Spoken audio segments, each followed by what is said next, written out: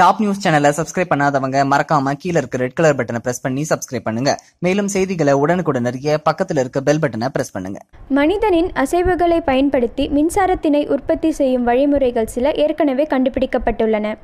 ஆனால் மனிதர்களுக்கு உண்டாகும் மன அழுத்தத்தினை பயன்படுத்தி மின்சாரத்தினை உற்பத்தி செய்யும் புதிய முறை ஒன்று தற்போது முதன்முறையாக கண்டுபிடிக்கப்பட்டுள்ளது. அனைத்து மனிதர்களுக்குமே மன அழுத்தம் உண்டாகின்றது. எனினும் இது தானாக மின்சாரத்தினை உற்பத்தி செய்வதில்லை. இதற்கான துணை சாதனத்தினை Swiss federal laboratories for material science and technology அமைப்பின் ஆராய்ச்சியாளர்கள் உருவாக்கியுள்ளனர். ரப்பர் போன்று மீள்தன்மை கொண்ட இச்சாதனமானது நீட்சி அடையும் போதே அல்லது அமுக்கத்திற்கு உள்ளாகும் போதே மின்சாரத்தினை உற்பத்தி செய்கின்றது. எனினும் துரதிருஷ்டவசமாக இதனை உருவாக்குவது எளிமையானது அல்ல என இதனை உருவாக்கிய குழுவிற்கு தலைமை வகித்த டோரினோ ஓப்ரிஸ் எனும் பெண்மணி தெரிவித்துள்ளார். இந்த தகவல் உங்களுக்கு பிடிச்சிருந்தா லைக் பண்ணுங்க, கமெண்ட் பண்ணுங்க.